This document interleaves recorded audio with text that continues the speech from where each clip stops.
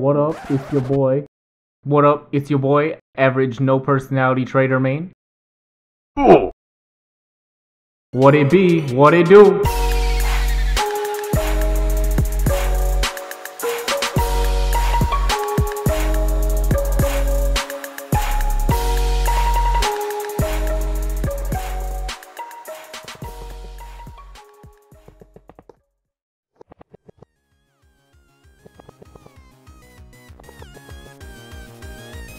There's probably a lot of reasons you're struggling to make profit, but first we should figure out why you are trading up, which can lead to different problems, which I will talk about all the common mistakes I personally have seen traders make over the years. Oh my god, get the hell out! First off, let's try to identify the real reason you are actually trying to trade. What is the reason trading seems appealing to you specifically? Are you just trying to trade for a bit of side income? Some people just like their numbers to go up, and there's nothing wrong with that. Broke ass bitch. This one can usually lead to becoming more frustrated with people in trades more easily. However, just be careful not to let the numbers get to your head too much. It happens a lot more than you'd think. Guys that are irrelevant now, but Hey, irrelevant. like you're irrelevant. XD. Another pretty irrelevant YouTube. Maybe you just find it enjoyable to chill and hang out while trading. Maybe there's an item you have your eye on, or maybe multiple. A lot of people trade up to get items they want because they don't want to spend money on the game, which is really respectable. Let's talk about some reasons you could be struggling with making profit.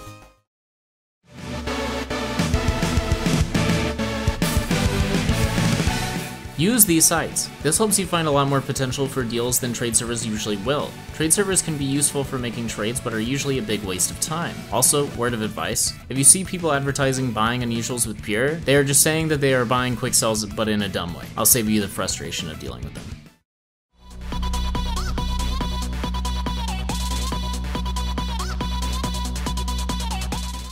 Being observant is extremely important while trading. I've mentioned this before in other videos, however, it's so important that I'm going to mention it again. Pay attention to what people wear. Usually the more you see an item worn, the more popular they are, which helps you get a better idea of what items sell more or less. It blows my mind how most people do not know about this, but there's a button on backpack.df that shows up on listings called Bumped. Click it, and it will change it to Listed, which tells you how long the item has been listed for since they put it up for sale. Hell no, man. This is extremely important for dodging unsellable hats. This may also seem obvious, but just look at the fucking hat, dude. Like, if it looks like complete shit, it probably will be harder to sell. Have you feel funny? I don't know, just kind of makes sense, man. Look how many people are selling your same hat. This can be a problem if you aren't careful. In most cases, you don't actually want to undercut the person, but instead match their price and say you're very open to offers or discounting for full Pure. This mostly applies to unusuals, but profit margin is incredibly important. If you buy something at buy orders and there's a seller a key or two above, usually this means it's either hard to sell or buy orders may break on that item soon. If you are only making a key or two profit, it's usually not that worth it, so decide for yourself if it's actually a good investment for you. These are commonly used, but others have found other methods that also work.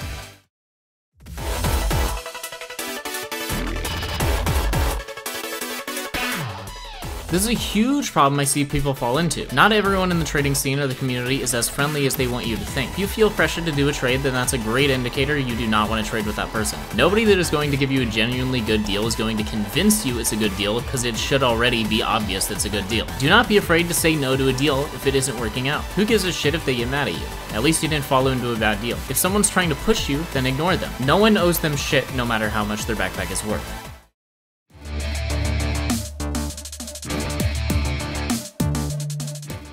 This is the main reason players try to pressure others to make a trade that isn't good, because they fucked up and accidentally bought something they are struggling to sell. Paying close to buy orders does not mean you will sell something. You still have to make sure the hat at least looks okay. Check to see how long others have had it listed as well. There is most likely a reason you bought it so cheap to begin with. Be careful. If you're having problems selling something, then try making a nice set out of it. I've sold quite a few unusuals and items in general using this trick. Show off the potential of the item you are trying to sell.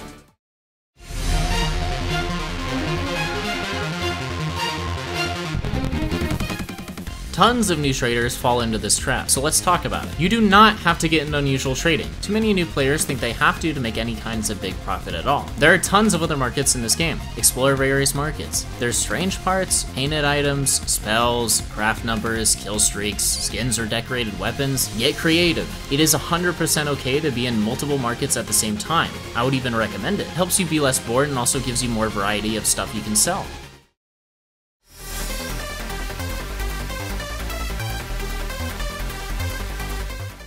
Do your research. You can't expect to know the market better without doing at least some research. The more knowledge you have, the more confident you will start to become while trading. Check the price updates tab. It shows what unusuals are officially updated so you can see what effects or maybe items have been more popular as of the time you are trading. Prices get updated every day. When asking for price help from others, make sure you get multiple opinions from different people. The reason you do this is so you can see who is more trustworthy, while also keeping you from making a potentially bad sale because of one bad price suggestion. I actually made an entire video all about various scam attempts I've seen, which you can check out because I go into way more detail about it there. Alright, shameless plug over.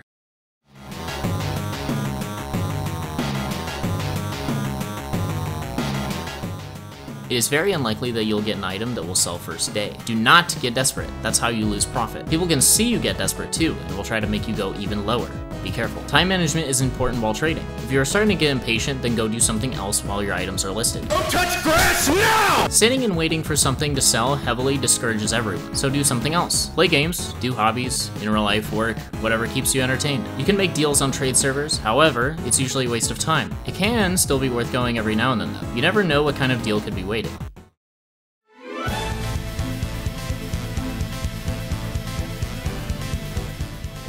Trading advice can be very helpful, but it can be extremely harmful if you aren't careful. Think your own thoughts. Let people help, but don't let people decide for you. That's not how you learn. Be careful about who you listen to. Use the knowledge you get from others, but never treat it as gospel. Even my own guides. My guides are always guidelines to help others understand what to do when they're stuck. It is then the viewer's decision what they do with that information. Everyone problem solves differently.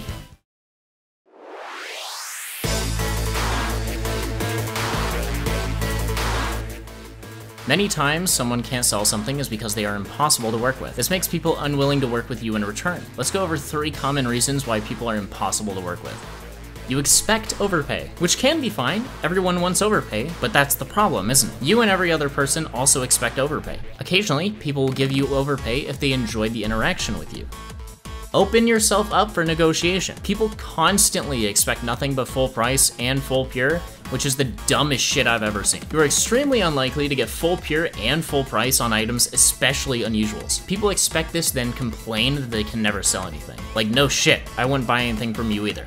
Take item offers always. It's a pain in the ass to go out of your way to find more unusuals to buy and resell when you can just make profit from getting item offers instead. Getting item offers are usually better than pure in most situations, so don't be afraid to take a look and research item offers when you get them.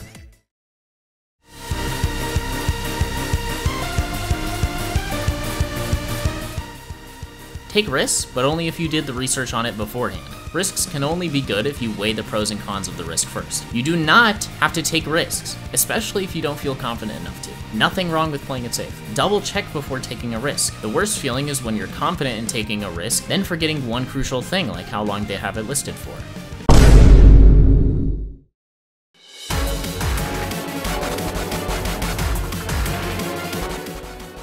Trading can be a lot of fun, but some take it way too seriously. Making a living off of selling items should never be a goal. Although it is technically possible, but extremely difficult, since the time it took you to sell one unusual, you probably got a $1,000 check from working any normal job. Have fun trading, and use trading as an excuse to talk and chat with people. It's a great way to improve your social skills and confidence over time.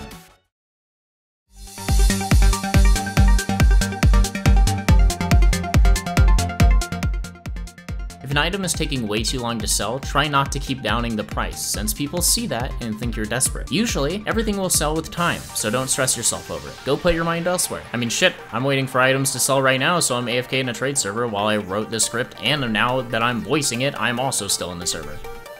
If you need to break even, or make a very slight loss just to get out of a bad item, don't be afraid to do so. If you are the only seller though, you shouldn't stress it at all. If you get undercut lower than what you paid, a simple solution is to unlist your item until the other sells. There are other alternatives, but this is what I recommend most.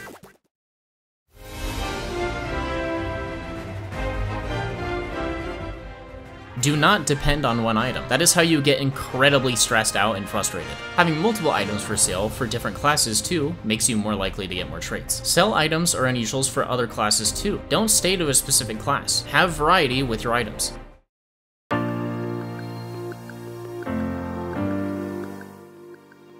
Be patient and understanding with yourself. Everyone makes mistakes. What's important is learning from it. The more you learn from your mistakes, the better you'll get at trading over time. Have confidence in yourself. Don't let people walk all over you. You're a person just like everyone else. Remember that we all started from somewhere.